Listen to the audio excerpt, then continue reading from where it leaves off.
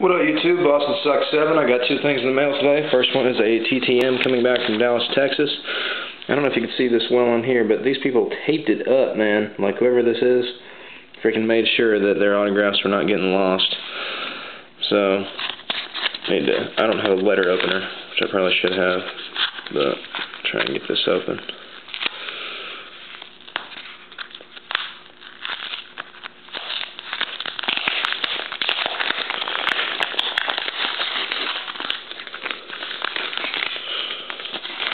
Let's see. Okay, this is what this is. I sent, this is from Razor. I sent two,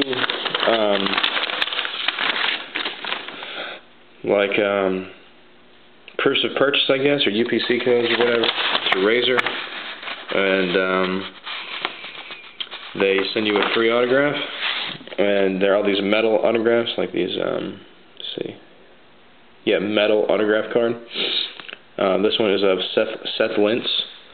I'm not even sure who he's with, but he's a second-round pick. There's the Razor metal. But pretty cool. Free autograph just for buying Razor products. So it wasn't a TTM. I just had to send them a self-addressed stamped envelope. This, I'm not sure what it is. Razor got that to me quick, too. That was like a week-and-a-half turn on the Razor. So...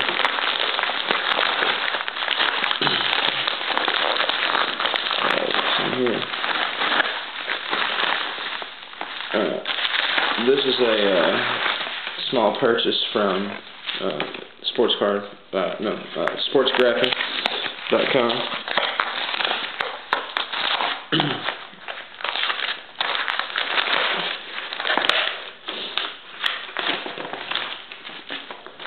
Alright, first we have a, I'm not going to take it out of the bubble wrap, you can see it here, is a Hakeem Warwick floorboard. Hakeem Warwick, formerly of Syracuse, and now I believe the Grizzlies.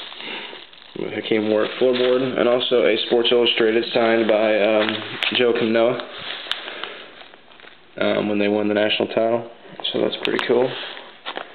And he, let's